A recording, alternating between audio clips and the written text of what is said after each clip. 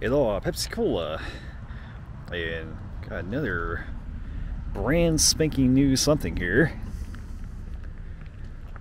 and hopefully not too muddy here.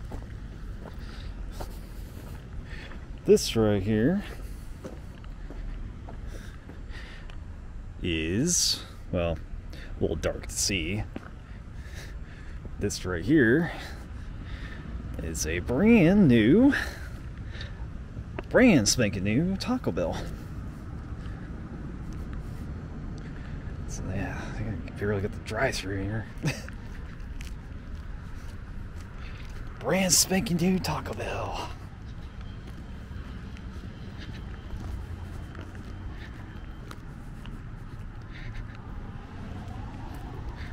Wow, how exciting. Check it out.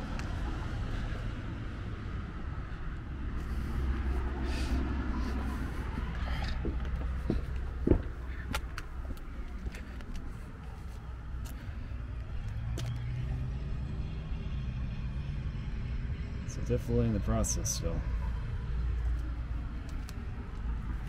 Definitely in that old process, but yeah. Check it out. Fresh new Taco Bell. That's awesome.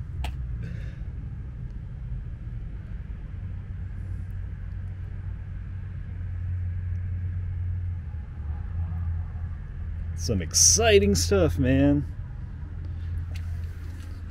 Say Lebanon already has a Taco Bell, but that's like on the other side of the other side of Lebanon, so I guess they needed to have another Taco Bell on the other side. It was absolutely warranted. Yeah. I don't know if I'm going to walk through the drive-through area. It's pretty muddy. Pretty wet and muddy there, as you can tell. Yeah. Cool stuff.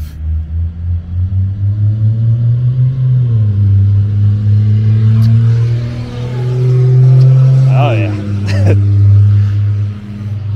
I think this used to be like just some used car place, but you know, I think we got plenty enough of used car dealerships, so I think some better use of space, honestly, having a Taco Bell.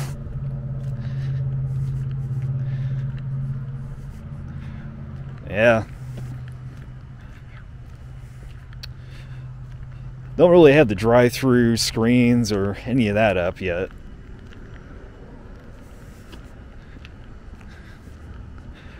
I mean, I think they just really started on this whole thing probably like a couple months ago. Oh, I guess you can still walk on this part. I'm gonna say this part was not as muddy. Yeah. Always love the aesthetics they always go for with the Taco Bell. Like Go Mobile. Just a lot of nice pastel or just bright colors, but can't really see the colors too well though.